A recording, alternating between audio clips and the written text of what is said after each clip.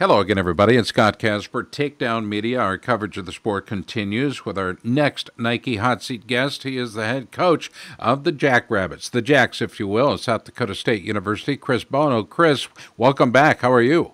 No, I'm doing great. Everything is rolling along. How you guys doing? We are good. We're very interested in what is indeed going on with the South Dakota State Jacks, and I gotta tell you, first of all, well done. The score with the University of Iowa may not tell the whole story, however. I'm talking about the rebuild of this program, the introduction of this program to a much higher of a level that you and John Reeder have imposed on this program, and they are responding well. Can you talk about first just your position on your squad? Yeah, we're excited. It's been, this is our fifth year there, and it's been a work in progress for sure. And all 4 years that before this have really been pointing towards this year and next year. In my plan, when I interviewed, when I in my manual that I have to how to rebuild a program and how to take a program that was struggling to ensure that we're going to have success. This is year five in that program, and this is the year we're supposed to be able to develop kids and put them on that podium and try to have national champions. We know it doesn't happen overnight, and I do have a 5 year plan, and it seems to be working, and it's come to fruition that this is our year to be able to that we should be able to put have all Americans out there. It's like a flower in the springtime just opening up little by little. The petals start showing their colors, and you showed your colors against the University of Minnesota. It was a loss, but a tight one, 17-18. Coach, what was the emotion that was going through your head and heart at that time on the 19th of November? Well, it was a little bit of everything. We knew we could win if we went up there and wrestled well.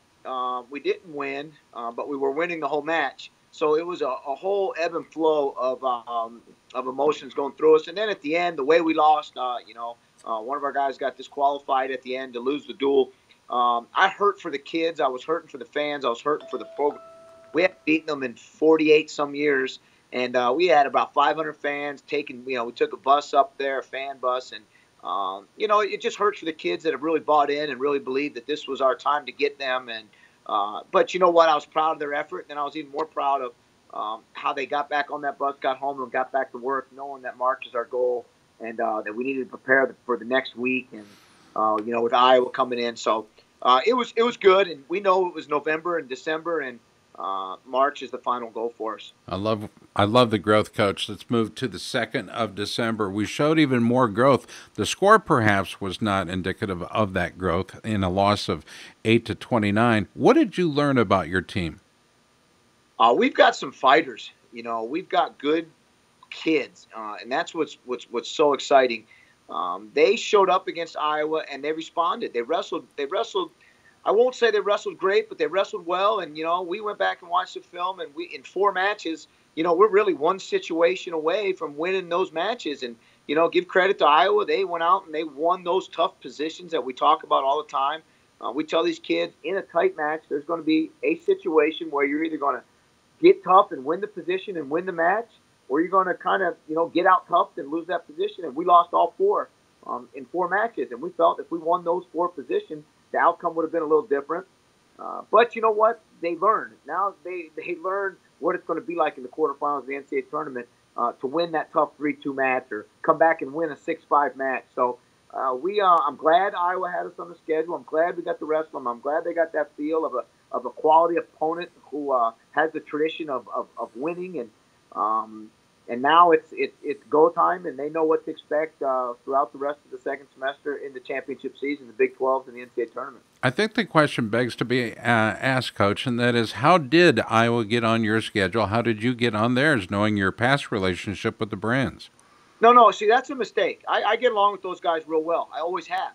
And you know what? You always see everybody arguing and fighting and this and that, but that's just competitiveness. What you see on the mat is not real relationships. I'm friends with those guys. I respect those guys. And I give them a lot of credit. They're winners. And when I've always had to chase those guys my whole career. When they've had McElravy, they were training McElravy, and then they were Bill Zadok. Throughout my whole career, I've had to chase those guys, so I've studied them. and I've got close to them, and I want to know how they think, and I want to, and they've turned out to be great friends, who I've looked up to, and so there's a little bit of friendship, and a little bit of let's get on the schedule. They know we're going to come in there and fight, and I think they like when people come in and will fight and test their guys, and it's turned out to be a good little thing, and I'm excited. Hopefully, we can stay on the schedule and keep doing this. I think it's great for the sport. When they come to Brookings and we get 4,100 people in the stands, and it's great for our kids to go into Carver Hawkeye, into that historic arena, and go in there and fight with those guys. And it's an exciting time for our program, and I'm thankful for those guys. And like I said, Tom and Terry are my friends, and there's a healthy relationship and a healthy rivalry there. I love it. And by the way, kudos to your announcer, who I heard was asking people to scooch in, move together to accommodate even more people so you could achieve that record crowd of 4,100 plus. And those that were standing, by the way, there were a lot of folks that I fear weren't counted, but 4,100, not a bad place, Coach. That's a good number. Yeah, it was. You know what? We last year we broke the attendance record. I just saw this the other day. I was looking through my photos on my phone, and I took a photo to remind me. We had 1,087 people in the stands for West Virginia, and that was our record. And then Iowa State came in this year, and we had 1,800. So for us to go from 1,000 to 1,800 to almost 4,100 is just shows you how great our community is in Brookings, and how great our marketing people are, and how great my administration is to allow us to go out and do these crazy promotions and put cardboard cutouts of our wrestlers and Hy-Vee and Subway and down in Cubbies, and really, just work hard about trying to get people in the stands, and then putting a good product on the mat so the fans are fired up about what they're coming to see. And kudos to our fans for showing up. Yeah, a lot of people have seen a wrestling match show up. So it was a great night, even though the outcome of the match wasn't where we wanted. We learned a lot, and the town of Brookings showed up in full force. Brookings and the fans of SDSU. We're talking with head coach Chris Bono. Chris, we move ahead. The results speak for themselves. Northern State, Dakota Wesleyan, and Augustana all felt the power of the team, and it was 28-8 over Northern State, 56-0 over Dakota Wesleyan, and 37-6 with Augustana.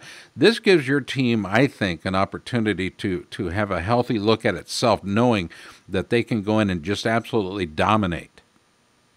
Well, yeah, and that's a good little deal we have for the state of South Dakota. Those are all our college programs in the state. So for us to get together down to Sanford Pentagon and wrestle each other is really what you call trying to grow the sport. And that's what we've got to try that. We've got to grow it. We've got to showcase it. And it's good for all programs. It's good for the high school kids in South Dakota to realize that they've got somewhere to go and wrestle after high school at one of those schools.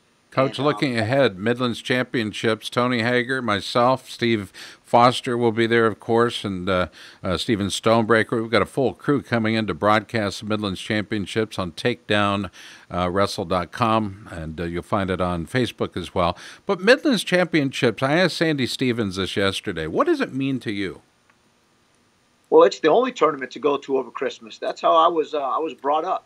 It's a I wrestled in that thing a million times, and it's a very prestigious tournament and fun tournament, and to me that's all I know. So it was it means a lot, and I believe that's where everybody should be wrestling over Christmas break. Being in the Big 12, Coach, it's a different kind of, and I don't know that pressure is the right word, but it's a different kind of attitude, a different kind of swagger. You guys showed up well last year at the Big 12 tournament for the first time. I expect you'll probably come in with an even different kind of walk this year. What are your thoughts about your program within the Big 12? Oh, we love it, and especially this year, Oklahoma State's the #1 team in the country. You've got the #1 team in your conference, and that's what you get to see them in a dual meet. You get to see them in the Big 12 tournament. So that's what you want to do. You want to expose your kids to the best of the best. So when you show up at the NCAA tournament, you're ready to go. And the Big 12 tournament, we're so thankful to be in the conference, and our kids are thankful, and the conference is just wonderful, professional, and we feel that we're growing it, and it's going to be the best conference in the country. If it isn't already.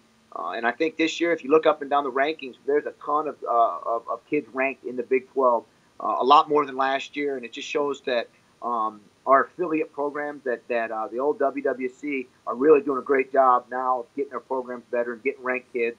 And the reason that's being is really because we are in the Big 12. So many advantages of being in the Big 12 It's helping us get more, it's helping us recruit better kids who are then in turn getting ranked, which helps us get more qualifiers into the NCAA tournament. Chris Bono, our guest on the Nike Hot Seat today. Coach, looking further ahead, Boise State, Northern Colorado, University of Oklahoma, and Utah Valley all coming to play in Brookings. And then finally, that North-South rivalry, the North Dakota State team will come to Brookings, South Dakota for a 2 o'clock match. Let's talk about that because, quite frankly, we see Roger Kish and Chris Bono and company, that conflict there between the North and the South as being one of both legendary status and even looking forward a great conflict between these two teams. Yeah, that's a great rivalry too. That NDSU-SDSU rivalry in every sport goes back really, really far.